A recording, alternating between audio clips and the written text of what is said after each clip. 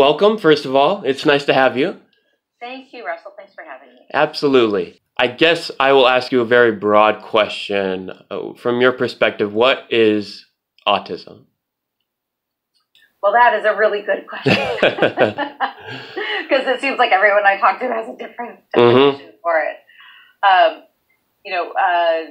So autism means different things to different people, but from our perspective at the National Council on Severe Autism, we're concerned with what we consider to be the more severe forms of autism. And that usually involves, the following traits. Number one, very significant challenges in social communication abilities. So they're usually minimally verbal, nonverbal, or if they are verbal, they will use language in a very unusual way. They will also have the lack of social reciprocity that you see in typically developing children. There's also usually a degree of intellectual/cognitive impairment. There are often, although not always, abnormal and challenging behaviors, although there's always some level of restricted interest or repetitive behaviors. And then a lot of these individuals also have challenging behaviors that are very notable, such as aggression, self-injury, property destruction, loud vocalizations, for example, sometimes perseverations that really interfere with being able to adapt to new environments. And then on top of that, a lot of people in our population have seizures. They often have gastrointestinal issues. They may have other medical comorbidities as well that sometimes go along with a genetic diagnosis, although the vast majority of our population does not have a genetic diagnosis. Okay. So that sums it up. I was diagnosed with autism age 12, even though I showed signs as a newborn. And my life actually got a lot more difficult with that label of autism attached to me. For the stigma and stereotypes, because now I wasn't just that, because I used to be very, I hate to say low functioning, but I couldn't function at all. And so I wasn't anymore just prior to my diagnosis. I was that weird kid in the corner of the classroom with his hood on, not making eye contact, crying and sucking his thumb. So once I got diagnosed, I wasn't just that weird kid. I was that weird kid with autism now. See, the most hurt I've encountered in the world has been people who are well-versed in autism because they have this notion, right? Preconceived notion of what autism is. And the fact that I don't fit that oftentimes can cause detrimental effects. And that I wanted to go back to two terms. How do you mesh the two ends of the spectrum and the community in general when it comes to terminology?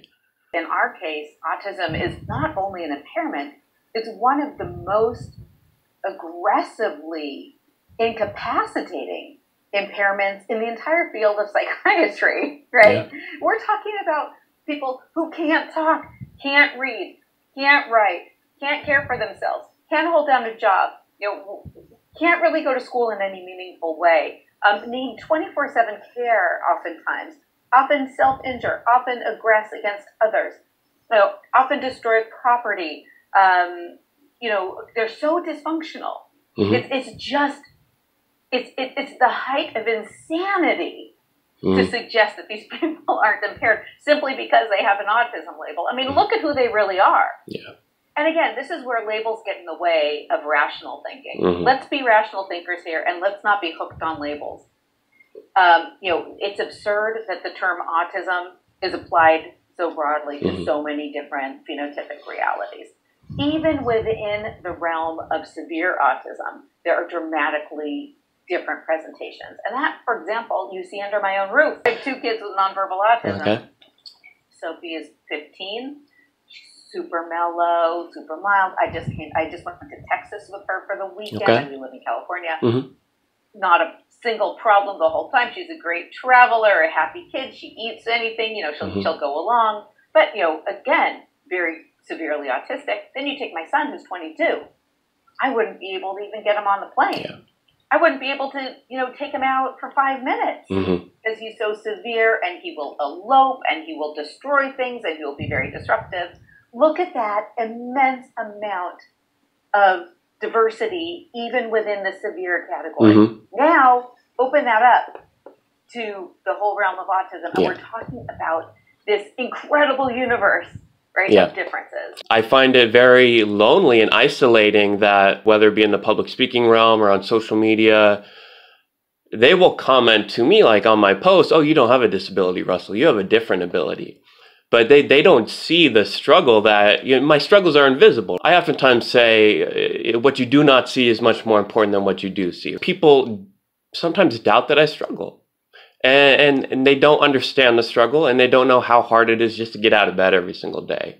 And the fact that I can't get support from my peers in the autism community, it makes me frustrated, to say the least. I relate more to the severe end of the autism, because not that I know what it's like to live any life other than my own, but I know what it's like to be misunderstood, forgotten about, and just kind of cast aside. Every week, I will have 1, 2, maybe 3 days where I completely shut down.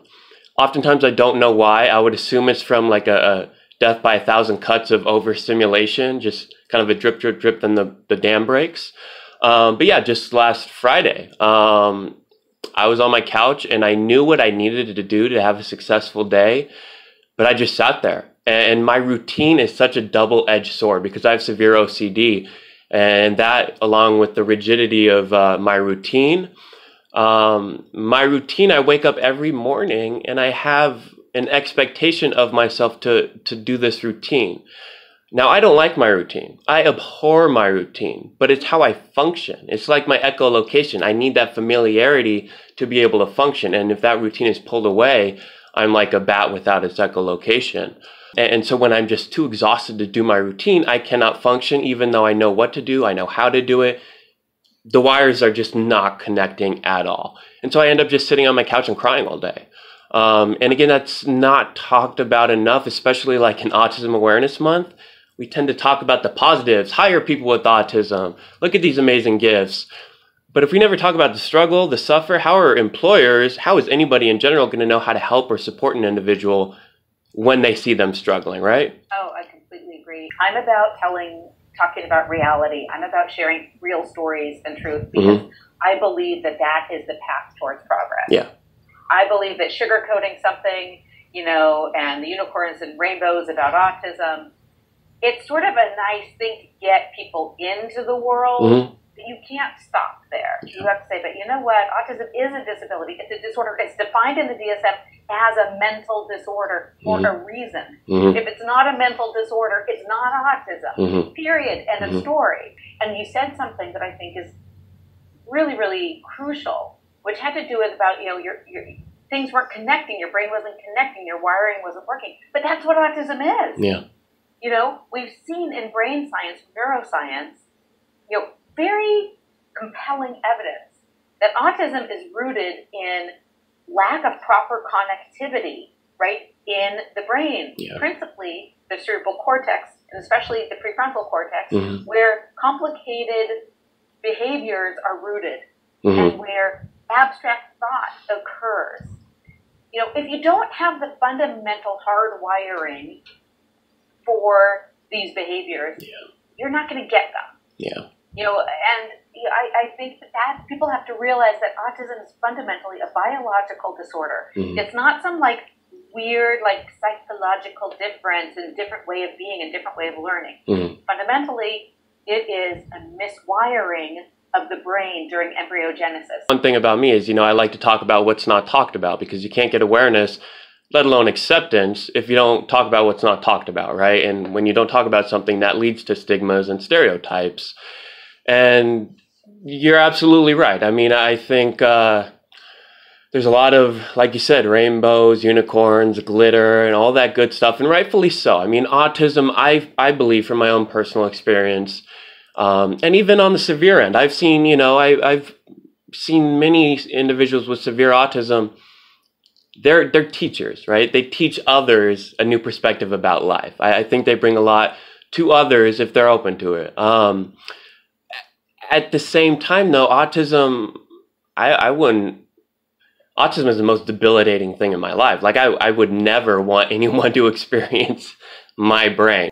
National Council on Severe Autism is definitely in favor of breaking up the spectrum. So let's be clear about that. We don't think that having a single unitary ASD diagnosis to apply to so many different clinical realities is a positive thing. Now, what exactly is the better response is a whole other discussion. But we are definitely not in favor of putting all these people into the same boat. Just because, what's the reason for having clinical diagnoses? To have a sort of uniform, homogeneous group with similar clinical representations so that you can actually say something to the patient about maybe causes, trajectory, outlook, interventions, and research. You can't do that with the current definition. You can't do it. It subverts the very purpose of having clinical labels in the first place. We're very much in favor of breaking it up. Judy Singer is somebody who coined the term neurodiversity. She said it was never meant to be used in the way it's been used now. She certainly doesn't consider, from what I've seen, clinical impairment to be neurodiversity, which is the way a lot of the advocates are now using it. I don't mind people using the term neurodiversity if it really is diversity and not impairment. The problem is that they brought in the term to substitute, for the concept of the impairment of autism, which is pure and simple nonsense. Absolutely. But what we've seen actually in one part of the research world is sort of grabbing onto that concept. I think that is one of the deepest betrayals of the autism community in the history of autism. And the history of autism has a lot of betrayals, including like the refrigerator mother hypothesis. So yeah, there's so much nonsense out there, unfortunately. And it's become trendy. We have not exactly been very successful in identifying the causes of autism, In 80% of the cases, the causes remain fairly unknown, 70 to 80%. Vast majority of cases, we don't know what's happening. And so we're humans, we don't like voids, we don't like all this uncertainty. So we're like, oh, let's fill that gap with this idea of, it's all natural variation that we never noticed before. Okay, I think that's complete BS, but nevertheless, we've seen that sort of trending in that direction. It's sort of like filling a vacuum. Neurodiversity is filling a vacuum. Now, I do want to say something I think is important. I think that neurodiversity can have incredible clinical benefits for some subset of patients, like a therapist. She loves neurodiversity. She was saying, Jill, and these are her words, these are not mine. I want to make it clear. She's Jill. I've had patients who were told their whole lives they are losers, they are dolts, they are dorks, they're geeks, and that, they were bullied, And now all of a sudden, instead of being losers, geeks, and dorks, they're neurodiverse. She saw it as like a miracle kind of... Flipping the script. Flipping the script, exactly. It's sort of like a semantic tool, to rise above something really awful. And I listened to her and I'm like, you know what? Hell yeah. I would much rather have people, have a positive framework than a negative framework for understanding who they are. Absolutely. Hell yeah. So I'm with her on that. And, I get that. What's unfortunate, though, is that the concept bleeds too far, into sort of the erasure of real debilitating autism. And I agree. I mean, I don't have a problem with anything out there as long as people speak for themselves, And, for me, I make it always known that I am only speaking from my experience. Just like with anybody, with or without autism, we will never know what life is like for anybody other than ourselves. And but I've been to conferences where I'm literally the keynote, but it says in the conference material prior to me submitting my presentation that I have to refer to myself in a certain way.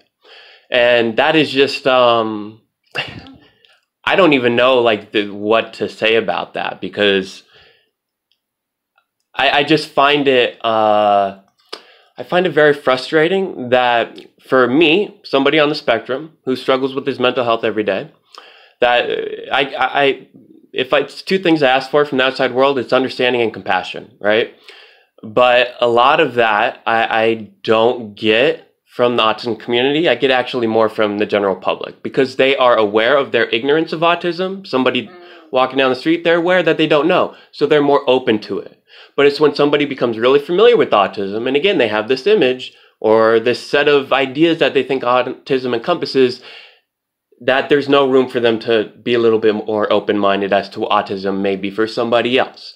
So again, it's very bizarre that a lot of the pain, the hurt I encounter is from individuals with autism and professionals in the autism community. Again, if people don't know autism, they're much more open to be like, hey, you tell me about it, right? Yeah. Well, it's become, unfortunately, like a cult-like ideology. Yeah. You know, it's like, you're in my cult or you're not in my cult. And that's really, really unfortunate because, you know, we're dealing with serious mental disorders here. To me, there's no room for ideology or cult-like behavior. It's all about, you know, science and policy for me. I'm a super duper pragmatic person. Like, that's just the way I'm built. And I just want tools that will achieve better outcomes for a very seriously disabled population. Like all this like ideological rancor and all this crazy Twitterverse version of autism, you know, where it's like, it's my identity, how dare you defile my identity. I'm like, I don't care about your identity. Your identity is whatever you want, but it's just when you step on my reality, that's a problem. Exactly. And anybody, you know, and there's a lot of anti-science in their movement. Okay. Which really concerns me. See, I did not know that. So, yeah, expand on that. Go ahead. Well, I mean, there's a lot of anti-research, you know, momentum in the neurodiversity movement because, and I see it all the time, like almost every day on Twitter. I don't even know why I go on Twitter. Twitter's like this weird parallel universe of crazy. Like, why do I waste my time? It's a big food fight. That's all Twitter is. It's like, why am I here? Yeah, food fight. That's a good analogy. I'm a huge research advocate. I think nothing is more important than figuring out what is causing autism, what is autism physiologically in the brain, what can we do to ameliorate the symptoms of autism, what can we do to prevent autism, you know, what kind of policies do we need in order to really serve the growing population of adults with autism. These are the things that really, really matter to me, among others. Absolutely. But, you know, these neurodiversity advocates are like, well, I have made up my mind that autism is just a naturally occurring variation, and all we need is understanding and acceptance, period, go away. I'm like, you have to effing be kidding me. You know, but people take it seriously, and there's a lot of fighting against, you know, basic research in autism because we're all supposed to believe, like kids like mine who can't think, who can't talk, who can't read, who can't write, who will never be able to do anything important for themselves, that's naturally occurring variation. I mean, it's such BS. But nevertheless, it's sort of taken seriously in certain realms, and it bleeds over, I think, you know, into how we think about research funding, and that's very scary. Since I started this YouTube channel, I've really been getting hit hard with, I guess, from that community. I don't want to say that community, but certain individuals who have a different viewpoint other than mine. And I'm going to catch a lot of flack for even interview. Like, I remember when I posted a blog for you like April, about authentic awareness, right? I had so many contact forms to my website saying stay away from that organization. And it was like, frustrating doesn't even come close to describing how I felt, right? Because they didn't even read my article. They just saw my name attached with National Council on Severe Autism, and they made a good judgment. If they were to read the article, they'd realize that they were being the antithesis of what I asked for in that article. We need to talk about more of the substantive issues. Again, well, let's talk about what's not talked about. So tell me about the research advocacy, because I would like to know, because I don't know why I have autism. I mean, maybe I'll get close to figuring out autism one day and then I'll probably die the next day. I mean, I don't know if I'll ever figure my mind out. Tell me more about what the latest findings have been in the research field in regards to how autism develops, what is actually occurring with the amygdala and all that stuff. Well, I mean, unfortunately, I think we're still many years, if not decades, behind where we really should be in terms of understanding the etiology of autism. I will say this. There's a big debate about whether or not this growth in autism is real or if it's an artifact of expanded diagnosis. Yeah. And the evidence is absolutely overwhelming that it's real. Okay. Right? We see very, very little research demonstrating that it is diagnostic substitution or diagnostic breadth that is leading to these stupendous increases in the autism rates. Okay. Do you think that has a hand in just overall general awareness, more people wanting to get their children tested, or? People have said that, but it's never really been shown to be the cause. I mean, I'm sure that it's playing like some role, but here we see, a 40-fold increase in autism. Like for every one person with autism back then, 40 today. We're not talking about a subtle change. We're not talking about a doubling. Yeah. We're not talking about a tripling. We're talking about 40-fold, Russell. It's not explained. And if you would like me to be able to explain it to you, I can't. I come up with hypotheses. I actually fund research to help explore some of these hypotheses, but they remain hypotheses. I'm interested in something called non-genetic inheritance, and your listeners will absolutely go to sleep if I try to explain, what it means. In short, we think about autism, which is very highly heritable, as being a genetic disorder. My argument is you can have something that's highly heritable, but not necessarily genetic. Okay. And so what can be those non-genetic causes of heritability? That mostly comes to something called epigenetics. I don't know if you've heard of it. I have not, no. These are molecular factors that change how genes work without actually changing the gene sequence. Okay. The one thing that I would ask about you, for example, would be like, I don't think you have a genetic mutation, and I can tell because you aren't dysmorphic. You don't have a lot of these intellectual disabilities and physical disabilities that often come with having a mutation. Interesting. And what you may have is something that dysregulated the way your brain developed because of the way the gene expression of brain-related genes were altered. Why did that happen? So that's what I focus on. If it's a little bit advanced, your audience is like, okay, I'm asleep now. I'm wide awake. This is fascinating to me. Let's move on. But I don't pretend that that's the only thing. You also see causes such as extreme prematurity is associated with autism risk. There are certain drugs in the past, for example, anti-epileptic drugs, which have led to autism risk. There's some evidence that some forms of infection and inflammation in the fetus can lead to increased autism risk. So there are other things as well that are not fully understood or explored. So to me, it's like, do we want to prevent autism? Of course we want to prevent autism, but we just don't know how. We really are still way, far away from understanding it. Yeah, and again, even that word "prevent" is a trigger word for a lot of people, right? Prevent autism. It's crazy. It is. It is. We just had somebody publish something last week on our blog about what she called the moral. She's a very devout Catholic, and she called it the moral duty to prevent autism. And she pointed out something that I always point out, which is like we are a society almost obsessed with preventing neurodevelopmental disability in children. Right? We've done this for decades through many means. We give mothers folic acid and prenatal vitamins. We warn them against drinking. We try to prevent infections. We promote vaccination, which can prevent brain damage. The list goes on and on and on and on. And of course we want to. We've always done it this way, right? Autism shouldn't be any different. Yeah. I mean, now if people say, well, autism is a great thing, it's not a disability, I would say that they probably don't have autism, right? Because autism is defined by an impairment.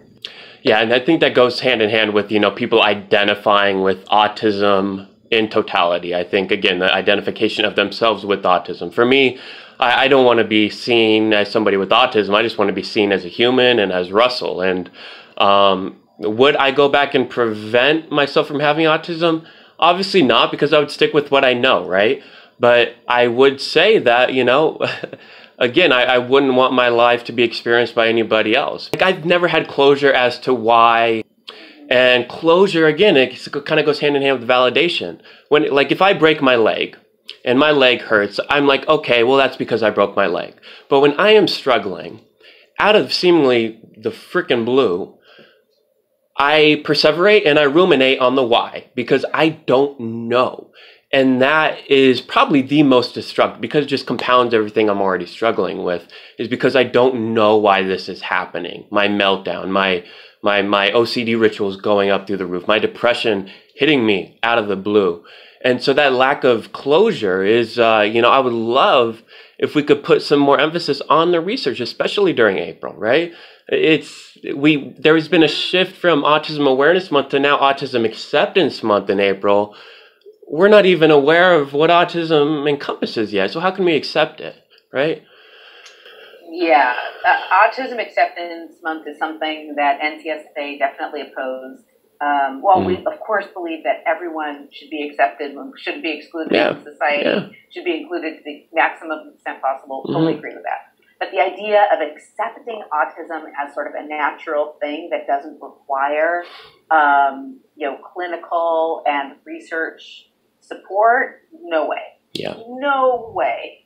I know. Way, too early to say that. And also, who wants to accept the fact that, we're seeing these really dramatically increasing rates of very serious neurodevelopmental disability in kids? Responsible societies say, oh my F God, what can we do to prevent this in future generations? Yeah, and I find it I've been on certain areas in my professional work where I'm on a call and I can't speak my mind because all the other adults with autism are celebrating how wonderful the diagnosis is.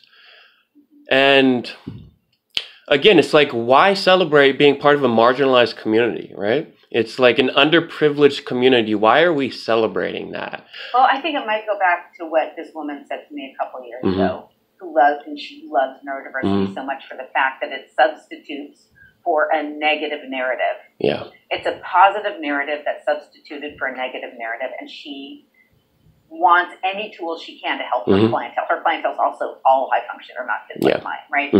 So I think that might be part of it, her observation. And the thing that gets me is just people speaking for other people, right? And I think that's just been the main underlying theme in this whole conversation is, you can say whatever you want. I don't care how you see yourself. I don't care what you call autism. Just please don't speak for me. But oftentimes, people always speak for me. And if I try to speak for myself, I get attacked, right? And it's like, okay, it makes me sometimes just want to find a different career to be on. And maybe just go over to the mental health community and leave the autism community behind. But then I realize that I need to be here because there are a lot of people that, feel like me, right? And I need to use this platform to spread that, again, that authentic awareness about what autism encompasses for me and others and like me. Should. Yeah. I mean, you should tell your own story, your own truth. You have to. And I do understand that it can be incredibly exasperating and painful to be in this world and be attacked every day. Let's talk about therapeutics. Obviously, there's a huge need for better therapeutics in general in the whole spectrum. But when it comes to severe autism, what do those therapeutics look like? How do we have better access to them? Are they even accessible to the average family? Break it down for us. Really important question. Now, what I will say right now, I'm speaking for myself and not as NCSA. Okay. I think all of us have a slightly different spin on therapeutics. It is hardly a settled area, to say the least. There's been a very heavy emphasis on early intervention in autism, as I think you know. And that's not just ABA. There's also an emphasis on speech therapy, on occupational therapy, on sensory therapies, on social therapies, on, physical therapies, all kinds of things. Food therapies, you name it, nutritional therapies, a lot of emphasis on early intervention. When I look at the data, I don't see tremendously strong evidence that all of this early intervention is making a dramatic difference for our population. Yeah. I do think it does help in some cases, and I would never deny that. But I think that this emphasis is misplaced. I think we really need to think more about, especially for the severe population, it might be a little different for the high function. I think we need to really think about intervention as very a lifespan issue, right? This idea that early intervention is necessarily going to change trajectories very dramatically, I think is overhyped would be the best way to put it. Very much overhyped for our population. I would much rather see more emphasis on lifespan changes. Now, look even at you, Russell. I mean, you're somebody whose presentation and whose characteristics have really changed over the years. Think about that kid with the hood in class. You're no longer that kid. I mean, you have your issues now, but they're different than before. I mean, I think that the opportunities for intervention are not just ages 2 to 5. It's very much you see these kids being more attuned and more, I think, open to intervention sometimes later in life than early in life. And a lot of people would attack me for saying that, especially the ABA people. And I'm just calling it like I see it. Right? Again, I'm not an ideologue. I kind of look at things realistically. I will say that ABA made absolutely no difference for my children. They both underwent, intensive programs. Didn't make a shred of difference. My daughter is the kind of kid who actually responds better now as a teenager than she did as a little kid. She was very closed off as a little kid. My son has gotten worse. He's received probably more than $1 million worth of interventions over his lifetime. He's 22. He is far worse off now than he was before. All the interventions in the world didn't make a shred of difference. Did the interventions negatively impact him at all, or I don't know. I don't think they negatively impacted him. I mean, that's my hunch. But you don't know, right? I mean, that's a tough thing. Right? He hasn't had ABA in God knows how many years. More than 10 years. Sometimes I think we kind of look at early intervention as a sort of magical bullet that will really help change trajectories. I don't see a lot of data for that at all. And I really think we need to think longer term. Some of these individuals are much more open to therapy later in life. What I see with the severe population is they really, really, really need more therapy when they're older. Because they really can't access society. They can't be included. They're often shut off. They can't even leave the house because their behaviors are so severe. That's when we need more help, right? Because they are essentially jailed for the rest of their freaking lives because their behaviors are too severe to allow them to access the community. We're not even talking about that, right? We're still focusing on ABA for these young kids. And it's like, come on. It just doesn't help that much sometimes over the long term for this population. Say there's a single mom out there. She's, there's not a lot of extended relatives or anything like that. And once she passes away, she has a son or daughter with severe autism. What happens? Well, I mean, you've just asked the $64 billion question, right? And it's not just for the single parents, even in other families, but it's especially acute in families like the ones you just mentioned. We don't have a plan, right? What happens when parents like me die? We don't have a plan. We're not even thinking about it. We do not have a plan. Our insurance policy, if you will, as a nation is Medicaid, right? There's no private insurance policy for autism. And the Medicaid system is completely ill-prepared. Oh, absolutely. We really don't have it. And so what happens is, the state Medicaid system, you get these adults who desperately need help, whose parents cannot care for them anymore, whether they're alive or dead. They don't know what to do with them. I just talked to a mom the other day who's been in an emergency room, basically living at the hospital for 2 months with her violently autistic son because her state has nowhere to put him. This is increasingly common, Russell. We also hear a little bit more about relinquishment, right? Which is parents saying, like, I can't do it anymore. I'm relinquishing my child to the state because I can't physically do it, and I'm ill. Maybe I have cancer. Maybe I have heart problems. Maybe I have dementia. I can't do it anymore. You know, all of us parents are temporary beings. Yeah. We're biological blobs that will break down. We won't be able to care, you know, for our kids forever. We're in denial. We have our head in the sand about it. So what we really need more than anything is a very robust, you know, federal response. I have suggested very strongly that what we need is a new Medicaid waiver system specifically for these severe adults who need comprehensive care. Okay. That's great. We do not have that right now. We have a system that's antiquated and really based on a developmental disability profile that's very different from autism. Yeah. It's based on stuff like Downs and CP. And when you think about it, the people with Downs and CP didn't generally outlive their parents. Yeah. It's true. Yeah. Our kids are going to outlive us. And we don't want to think about it. It's hard and it's expensive and it's very depressing. It is. And it's like when we talk about relinquishment, you know, I can just hear people saying, oh, well, how could a parent do that to their child? And it's there's so many things taken out of context. Again, I can't imagine suffering as a parent. You know, I've seen my mom my whole life. You know, I was attached to her hip for 30 years prior to 6 weeks ago when I moved. This is the first time I've been fully independent. And throughout those 30 years, you know, I started suffering, and then she would suffer because she saw me suffering, and I would suffer more because of that.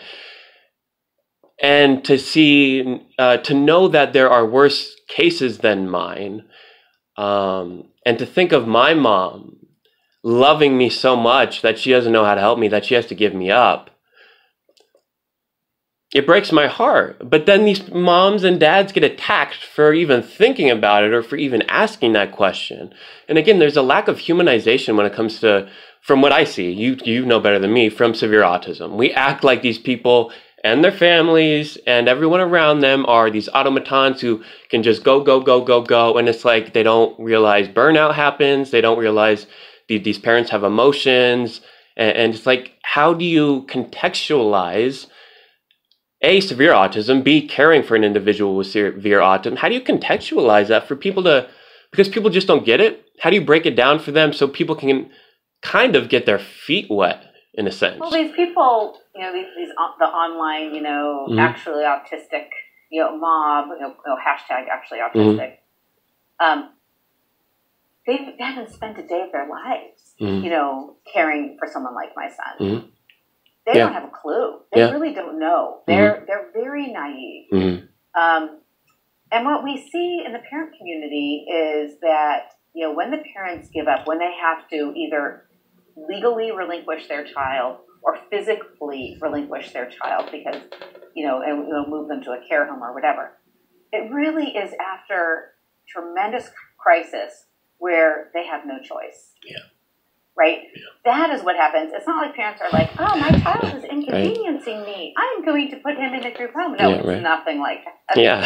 It's like, it's too dangerous to keep the child at home, either for the child or the parent or the siblings or all of the above. Yeah. Right? It's where, you know, they can't get the help that they need at home, which is really a national disgrace that parents can't get the help they need.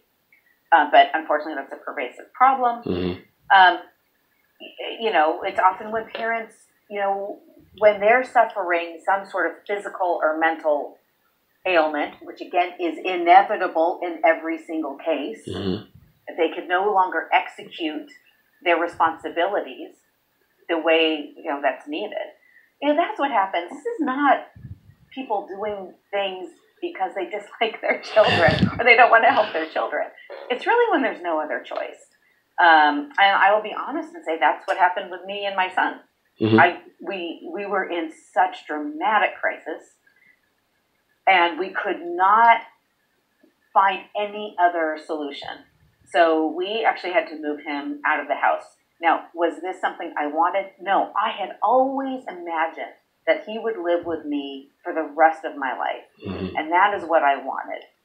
When it became physically completely untenable, and we had no other choice than, you know, we did it. But was it something I wanted to do? Of course not.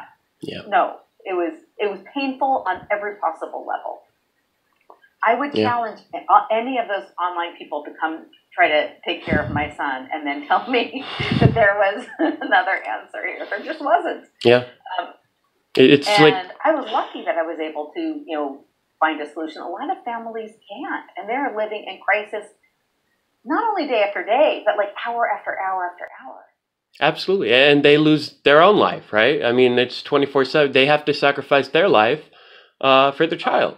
And again, it's not like that's, I don't know. I feel like we as a society push these individuals and their families into a corner and with no way out, and then expect them to somehow dig their way out by themselves.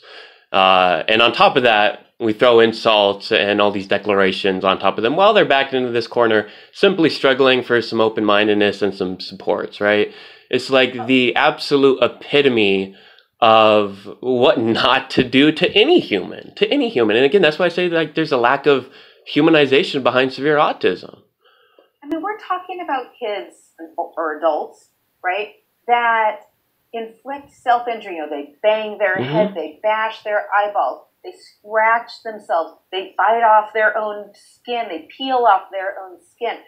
They destroy their walls, they break their windows, they elope from the house despite parents trying everything, right, to keep them safe. They'll eat, inedible objects, they'll eat dirt, they'll eat rocks, they'll eat leaves, they'll eat plastic, they'll eat toys. They'll eat the furniture. They'll eat the shutters behind me. My son ate the freaking shutters, behind me. And the kids will be screaming and screeching, often for hours, at a time. They'll need, sometimes specific feeding protocols. I mean, these parents, they're human. There's only so much that they can do. Often these kids or adults pose threats to their siblings who are often defenseless. And they often have autistic siblings who are double defenseless. I mean, come on, people. Have a grip on reality. Have a heart. See what's going on in this incredible level of dysfunction. They need. There's almost no other subpopulation of Americans that need more help than these families, right? And here is this group of people who are like all of a sudden instant experts on their lives, telling them that they suck. It's like, you have to freaking be kidding me. Come walk the day in my shoes. And they would be different people. Yeah, and I just want to underscore too, and you can expand on this, that, like the violent behavior, it's not like these individuals want to be violent. It's an outlet. Because like when I would never do that. And it's, for me, like when I have a meltdown, I usually have a panic attack on top of that, and sometimes somatic seizures, and the intent, my brain just feels like it's on absolute fire, and it's in a vice grip at the same time. And so I will, mainly my chest, but sometimes my head just hit, or myself, or any hard object, because I'd rather feel the physical pain than the mental anguish, right? So for me, it's a distraction. I will smack my head as hard as I can, because for me, it's an outlet. And am I going to hurt myself physically? I'll get some bruises. But let's understand that, people listening to this, that these kids, these adults with severe autism, they don't want to harm anybody. They are just in so much agony that they need an outlet. They don't know what to do. Yeah, I mean, I definitely would never blame, one of these adults for their behaviors. I think it's a factor of their miswiring. Sometimes it's, something like you said, it's just I don't want to call it a soothing response. It's not soothing. It's an unhealthy coping mechanism. A coping mechanism, that's a better term. And, other times they just, like my son, he just can't organize his brain towards any very constructive activity. But he's bored. He needs something to do. So what does he do? He shreds the sheets. He'll, chew on the upholstery. He'll start ripping the upholstery. He used to go through a mattress every couple days, sometimes every day. New mattress almost every day, just shredding the mattress, because that's something he was able to do. It occupied him. It was interesting to him. Did I blame him? Did I think, oh, my son is such a destructive human? Not for a second. But my God, this is something that is interesting to him and occupying him. Yeah. That's what he's capable of.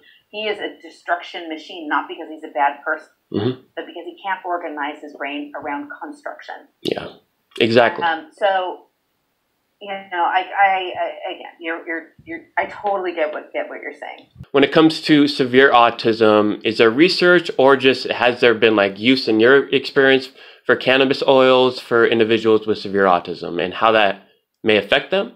Families are desperate, and sometimes the generally available pharmaceutical interventions have not helped their children. So they start experimenting with different forms of cannabis products, whether they're more CBD based or whether they're more THC based or something else.